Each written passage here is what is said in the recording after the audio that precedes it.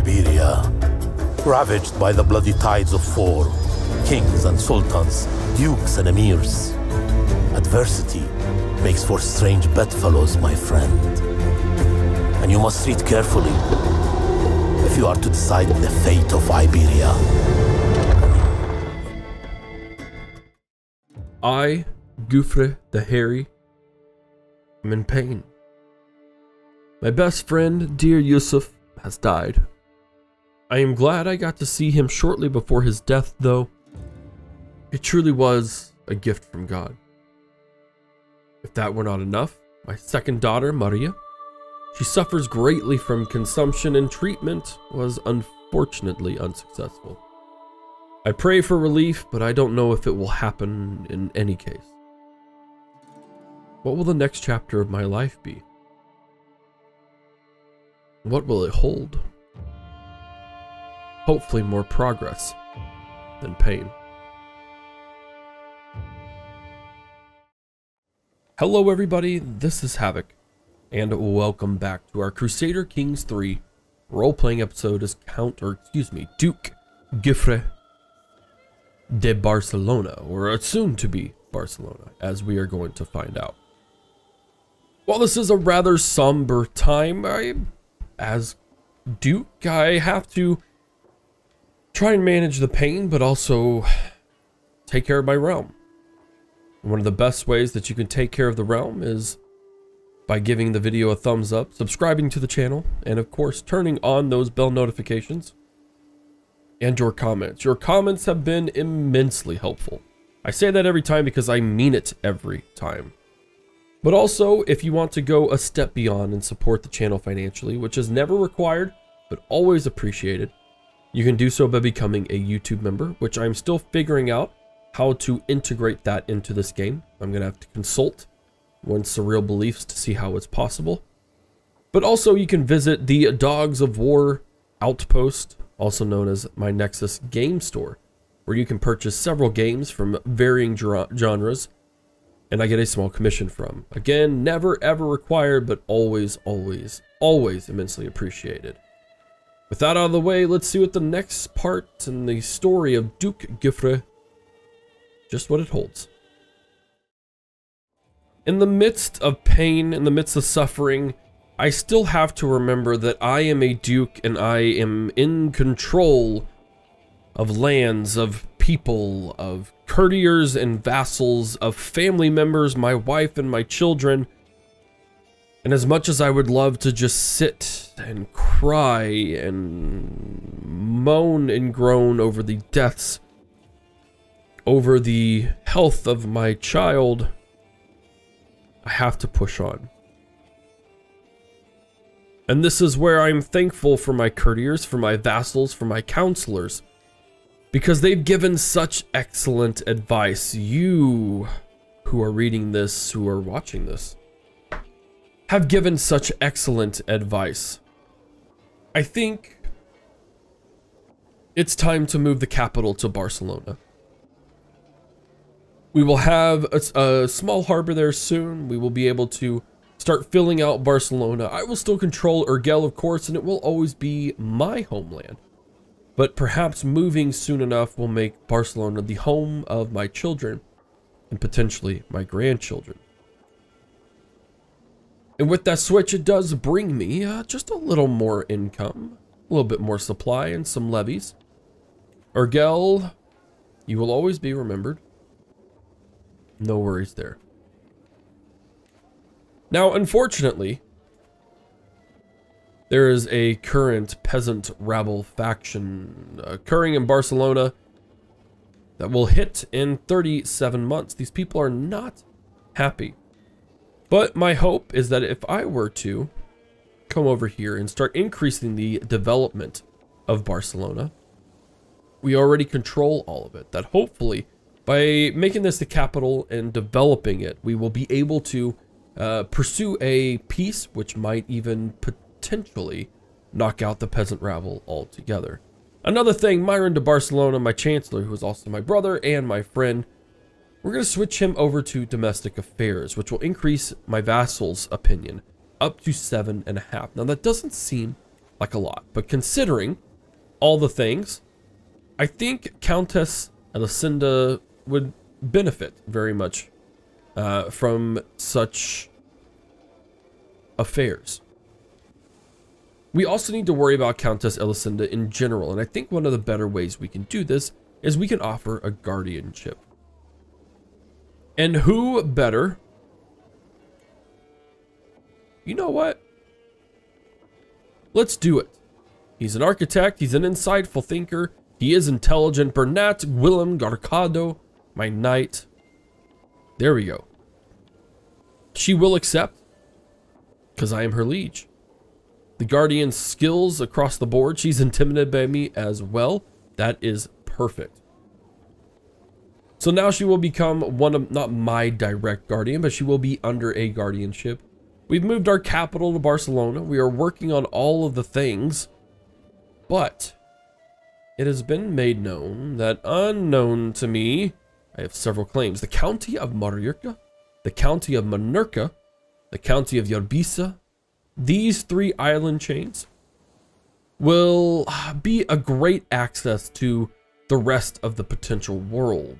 I think it would be a really good idea to take these over. Now, currently, my domain limit is going to be a limiting factor, naturally, but I think it'll be good. So, we're going to keep a close eye on things. We are still going after the Wallachia of Tarragona, simply because we have to have that to secure the Duchy of Barcelona. If we want to found the Kingdom of Aragon, I need to completely own Barcelona, Valencia, and Navarra, however you want to say it, and also the Taifa of Saracusta. So we have a ways to go before we can fulfill our kingdom goals. And so that will remain there, but we do have some quote-unquote free wars, as it were, down here. So on the condition that I'm able to reduce the peasant rabble to nothing should they rebel, or just if they dissolve, I think it would be best for us to wait until that moment to build up our coffers, to build up our troops, before we decide to go to war with the barony of Madinat Mayurqa. And of course, Countess Ermessenda has accepted, which is great. She is now Bernat Willem Garcado's ward, and I believe, based on the traits that she has, I believe a stewardship focus would be very beneficial. It appears that my plan worked. A faction targeting you has been disbanded, the peasant rabble. Unfortunately, I don't believe we could actually take him on in the moment. If we went after our claims, ooh, never mind. I believe this would work. It would only cost 29 prestige, which is something we have in an overabundance. I say we pull the trigger now before something too terribly quick happens. And we can invite our allies into the war. We'll see what happens. We will raise our armies. Ally 1, Ally 2, fantastic. Let's head to Barcelona while we wait for the rest of our troops to arrive. Be delighted if your daughter Anthe from Count Bernard of Orleans would visit my court in Orleans. Absolutely. Our troops are on the way to the harbor. And no sooner than that than my Bishop Guillem Yorda of Barcelona, has prowled through the documents, both ancient and of less certain provenance. Enough material to do the rightful claim of the Sheikdom of Tarragona. It only cost us 63 prestige, and I will do it absolutely. Let's move. I do believe he plans to move there. If not, this may be a short war indeed. Oh, absolutely. We got it. We may not even make it for the battle.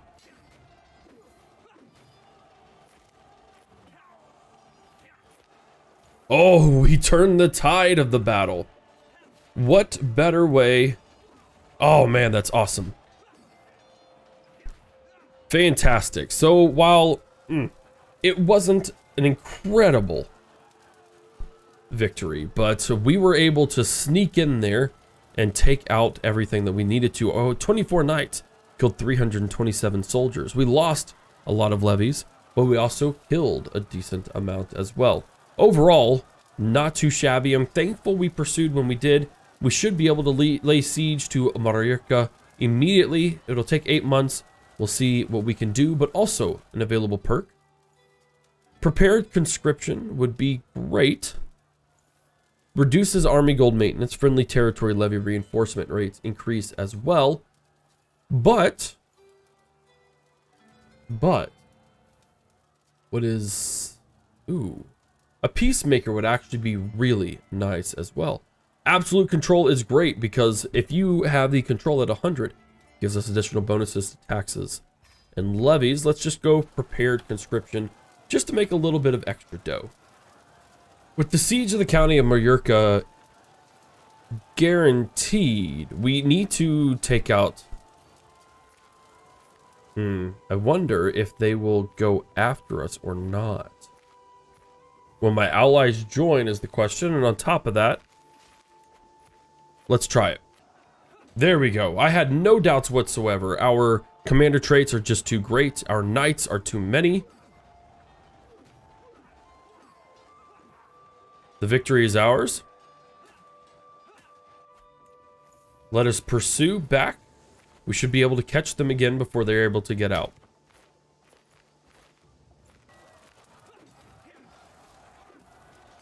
And indeed, it looks like a third. Oh, no way. Praise Jesus, my daughter Maria has recovered from her consumption. She looks a bit weak, but perhaps given some time, she'll be able to find her way back into full health. This is fantastic news. I can't be happier about this, as well as the way the war is going. Oh, this is great news indeed, which might just bring me out of my saddened state. With that victory, it appears we have everything we need. We would gain the contested title, the county of Mayurqa, the city of Anthe, 15 fame amongst everything else. We can't enforce our demands, we will do so.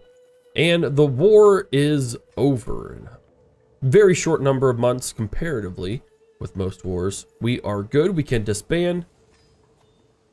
And we can now take a little bit of a breather, knowing that we have indeed conquered Palma. We converted it to our cause. It's been 1.5 years since the war has ended.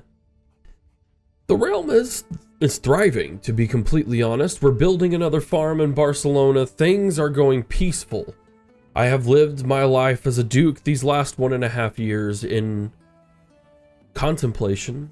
Being able to mourn the loss of my friend Yusuf has been much needed, and it helps that a time of peace has ensured that. But now, my daughter, Anthe de Barcelona, has come of age. It is finally time to marry her off, to see her become truly a woman. With sufficient tutelage, even a child that has displayed little natural inclination towards careful planning has come to truly understand its uses. Now it's harder to say, however. Everything that is taxed of her is done by others before she gets to it. She never tells petty lies the way she used to. Perhaps she was not as clever as she seemed, after all. She's an elusive shadow. She's a massive amount of intrigue, and a huge amount of intrigue lifestyle experience. They do grow up fast, don't they? Now, for one, let's see. It looks like Lady Mayor Valencia is still up and running. What is my daughter? Oof. Well, it looks like we have a candidate, at least for my next spy master, and it will indeed be Anthe de Barcelona. She is doing swimmingly well. She is also has 17 prowess, so she could definitely fight on her own. Now, the real question is, who do we marry off to? Are we allowed to marry into an alliance? Would it do anything for us is the big question. But also, is there a chance for inheritable traits? Do we have someone who would work within the bounds of what we are looking for in a husband? I'm afraid we're going to have to marry for traits with Anthe. We want to preserve our matrilineal line simply because of the genius trait. So if we could marry someone who has something that would complement that or add to her children that would ensure that they would stay in our line, that would be ideal. If we married for traits and we did a matrilineal marriage, again, this is a little unfortunate, but it looks like Baron Theodirzian, we could potentially use him in the future. He has decent learning, a decent diplomacy. Perhaps it could be persuaded in many ways to join our court, and that means would be by marrying Anthe de Barcelona. They would stay within our court as well. They would have genius and a very high chance of becoming a fecund, which increases fertility and life expectancy would increase as well. Anthe would take a little bit of a prestige hit because she is marrying lower, an unlanded fellow. But Baron would, of course, get a lot. And while we are on that subject, I just wanted to check up on my daughter Maria. She's still not doing fantastic, but hopefully she will recover well enough. The marriage was accepted, of course it was. I will graciously take the hand of your daughter Anthe in holy matrimony. May Saint Brigid bless our union. Yes, indeed. Welcome to the family. Do not disappoint me. As a military leader and one who has no issues pursuing the military lifestyle, was studying the tactics of ancient generals, and I was amused to learn about Julius Caesar's exploits during his conquest of Gaul, which in all honesty probably isn't too far away from where we live. During his siege of Alesia, Caesar determined that direct assault on the well-fortified city would be too costly. He instead ordered his army to build his own fortress, which surrounded the entire city, trapping the enemy garrisons inside to starve while simultaneously preventing reinforcements from relieving the defenders. This was an incredibly well thought out and executed tactic that ended up winning Caesar Alesia. He would use this to then exploit the entire regions of Gaul and further the exploits of Rome.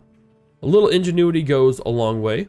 If we make the enemy come to us, we get friendly fatal casualties get reduced. That is going to be the best solution. That makes sense. Guifré knows one thing above all else. This is far. Very nice. It seems like yesterday that Anthe, our first daughter, had come of age, and now I turn the corner and Maria has come of age as well. With sufficient tutelage, even a child displayed little natural inclination towards diplomatic influence can come to truly understand it with an excellent grasp of all manners of etiquette, an understanding of all kinds of entertainment, and the eloquence to go with it. She will have little trouble navigating a life at court. Duchess, Anthe's contributions towards Maria's education cannot go unmentioned. Her lessons have given Maria valuable knowledge to her future life. She is a charismatic negotiator, and amongst other things, she would be a very good diplomat. She's also blessed with some fantastic prowess. They do grow up fast, and we need to find her a husband. And finally, after a great deal of searching, I think we are going to propose that Muhsin ibn Hisham Umayyad and Maria de Barcelona get betrothed. Since one is a child, that would be good old Muhsin. He is only 2 years away from becoming a man, so it's not like it will last forever. She will be 18 on the condition once of their marriage. The best parts is that they will have a high chance of gaining the trait genius. Said will allow the Muslim opinion of anyone who is born of this dynasty, which I think will be great. And at least one parent has this trait, so it will get inherited. So I think that's fantastic. On top of that, we gain a sizable alliance, and Maria de Barcelona gains quite a bit of prestige for going into House Umayyad. Muhsin, marrying a close relative is going to work just fine. They will accept this. This is a matrilineal marriage, and I think that's the best thing we could have had for Maria. And of course, I will gladly accept your betrothal. Your daughter Maria will be betrothed to my son Muhsin, 2 years. And my daughter, my second daughter, will be married. Despite having a time of peace and despite working through several of my emotions surrounding the death of Yusuf, which still haunts me to this day, and even in the rejoicing of my daughter Maria not only being healed from consumption, but also finding a marriage that proved to be successful and could alter the entire course of the Iberian struggle, I still have a mental break. I feel like an imposter. Recently, I feel like I'm not worthy of the Duchy of Barcelona. Do other rulers doubt themselves as I doubt myself? I try to be a good, just duke, avenging slights and meting out retribution, but others of my station always seem to deliver vengeance so much swifter. Damn this universe for raising one so poor as me to such heights. If I become alone as I tried to think about this, I will gain reclusive, which will reduce my diplomacy. It'll reduce my stewardship. But my stress loss will increase, which is what we need. I would lose 36 stress, which would actually knock me down to a reasonable mental state that I think would be beneficial for me. That's going to be the best solution for me. I'm going to be alone just for a little bit. Never fear, wife, my children, my courtiers, my subjects. I'll come back. There are two things that a father always enjoys seeing in his children's lives. For one, seeing children advance to great stations. My counselor Valencia, Lady Mare Valencia, the Impaler of Cardana, has died, and as such, my spymaster position is open. And while there are certainly other people of a higher calling, Lord Mayor Nuno of Cardana, certainly other vassals who are seeking these positions. And though she is ill, what happened here? I have to assign her. Oh no. How do I... Oh, please child, please survive. Baron, you need to take care of your wife. I need my spy master, I need my daughter. Anthe de Barcelona, you're only 18, please survive. But still, she is now a spy master, rising to the greatest station I could ever give her out of my own personal authority. But also, seeing yet another one of my daughters be married off into the wide world to search things on her own. Musin ibn Hasham Umayyad is now old enough to marry my daughter Maria de Barcelona. Again, we will receive some an alliance here. This will be amazingly well for our Iberian struggle. I would gladly accept your marriage proposal. Your daughter Maria and my son Musin will be joined in holy matrimony. May Allah bless their union. Sheikh Hisham of Al-Ghazira Al-Hadra. All right. And no sooner have I sent off my daughter to become one with her husband than I get a summons from what I would consider to now be family to the implacable Guifré. I call on you to honor our alliance and join me in the Al-Ghazira, Al-Hadra border raid of Labla. Labla. That's a fun word, Labla. We will indeed join. We are consecrating this union by quickly having yet another war. And yet another martial perk on top of it. I could become an overseer. Martial stewardship and control growth, absolutely. We are still wrestling with controlled growth everywhere, so that makes sense for me. I have my 1,200 men at arms, which is going... Actually, they're not all men at arms, per se. They are levies, amongst other things. And now we need to go help our allies. While on the road during the war, my third daughter, I sometimes forget how closely they are in age, tuition of Ermessenda is at an end. With sufficient tutelage, even a child displayed little natural inclination towards warfare. She's shown great aptitude, both in battle tactics and the management of armies. The same, she will never command them. Duchess Anthe's contributions cannot go unmentioned. Her guidance has helped the child reach further than I ever could have. She has gained a skilled tactician and an aggressive attacker. Again, it's unfortunate that she won't be able to use them, but perhaps there is a culture that would allow them to use them in battle. And with that, we do also need to find a loving husband for her as well. And I believe I've found just the man, Pancratios Callistos. This beast of a laddie, while 8 years older than my daughter, is definitely going to join my armies. He is robust, which gives him prowess and a health boost. He is an aggressive attacker. He is a hunter. He is a misguided warrior. None of those that I can hold against him per se, but it does mean that his prowess is rather impressive. Matrilineal relationship means that he will join my house and he will become one of my knights. I'm quite satisfied with this, assuming, of course, that it will go to plan. Gladly accept your marriage proposal. Absolutely. Welcome to the family. Pancratios Callistos. First thing I shall do, add you as a knight. Mayor Reynard, absolutely come in here. It's been a while since I've taken a look at all of these boyos. My courtier Musin, absolutely, that is my other son-in-law. My vassal, Lord Mayor Nuno of Caradana. We're going to forbid him from coming in simply because he holds a court position. Absolutely, there we go. Fantastic.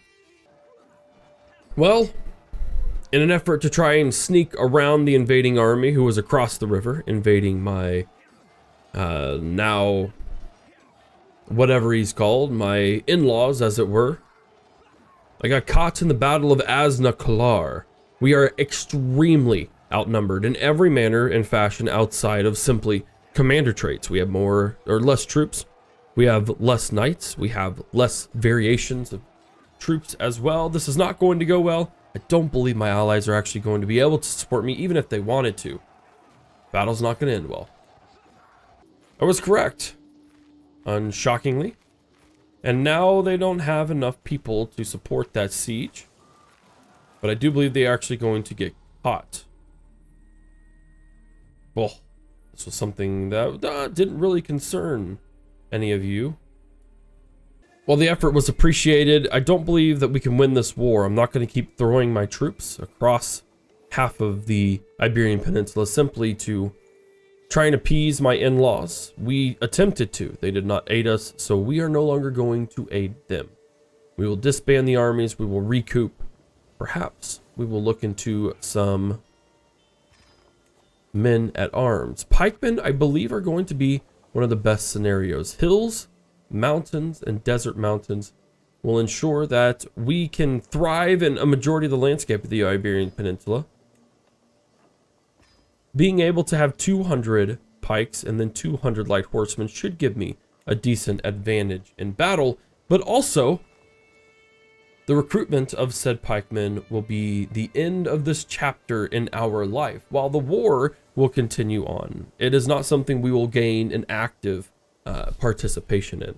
However, we are still growing stronger. I have spent years trying to get over Yusuf, and while it does still hurt, while the pain is still there are so many other things to be thankful for. Like my 2 daughters, my 3 daughters are all now married. They are on their own. They're out and about creating their own lives and furthering our dynasty, one small child person and position at a time.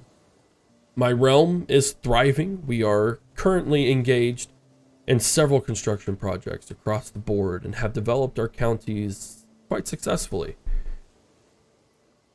I'm starting to feel like a true duke, but I'm also starting to feel my age.